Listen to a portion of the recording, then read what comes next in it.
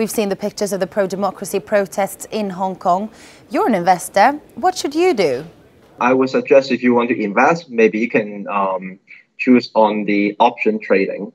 So because we provide option trading on Hang Seng Index, so there may be two suggestions. The first one is to buy the put option on the Hang Seng Index, maybe around the strike level of around 25,000 for the duration to 2 or 3 months. And the second one is quite more professional, which is to buy a straddle, which is a combination of two options.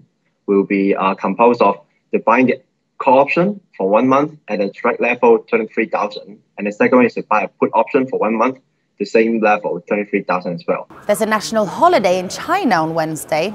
No one knows how this will all end. Tonight, we will predict more people will join the protest because for the public holiday for the next consecutive day. So I think everything have to wait and see what or how the government react with these protesters. If the government stay calm, the protesters stay calm, hopefully this protest will end very soon. Otherwise, that will have another escalator, another level that will be major concern to the Hong Kong.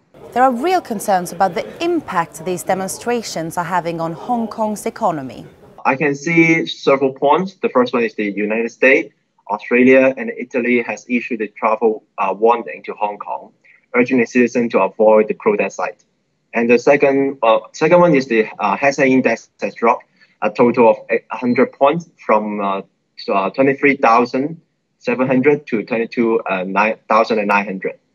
And then the third point would be I can see the 21 banks and the retail shop near the protest site has been closed. The market predicts the economy will drop 5 to 10% compared to the same period of last year.